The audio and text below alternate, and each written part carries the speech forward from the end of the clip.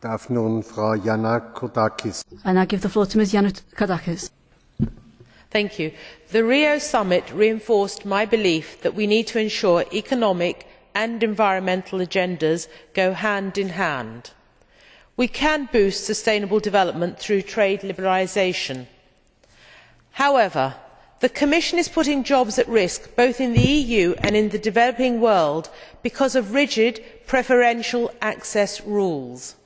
4,500 skilled jobs are at risk across the EU because of restrictions on sugar cane imports. If refiners in Europe fail, the developing countries will not be able to sell raw sugar cane to the EU.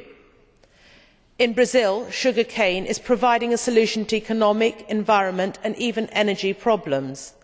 During the summit, a test flight took place using jet biofuel derived from sugar cane.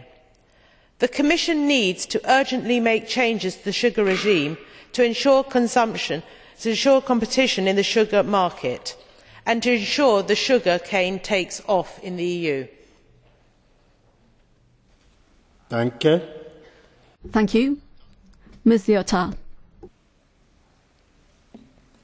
Ja, dank u wel. Beste commissaris Potočnik. Yes, thank you very much. Commissioner, I have absolutely no doubt at all when it comes to your good intentions, but I think all of us would say that Rio+20